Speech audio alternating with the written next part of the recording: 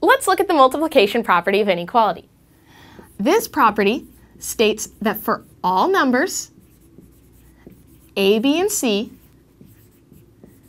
with c not equaling 0, then we have the following. If c is greater than 0, so c is a positive number, and a is greater than b, then a times c is greater than b times c. In other words, if we multiply by c on the left-hand side of our inequality, we must also multiply by c on the right-hand side of our inequality in order to preserve the inequality. Same thing goes for less than. If we start out with a being less than b, then a times c will be less than b times c. Again, we multiply by c on both the left and the right-hand sides of our inequality in order to preserve the inequality. But what about when c is a negative number? In other words, what if c is less than 0?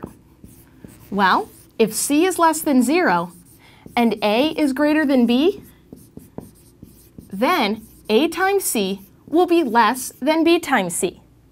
So, if we multiply by c on both the left and right-hand sides of our inequality, in order to preserve the inequality, we must flip over our inequality symbol when c is negative.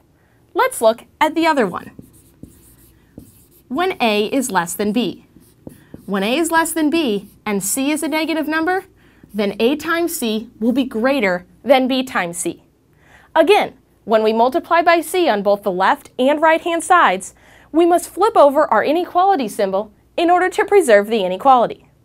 So the multiplication property of inequality shows that if c is a positive number, then when we multiply by c on both the left and right-hand sides of our inequality, we do not need to flip over the inequality symbol to preserve the inequality.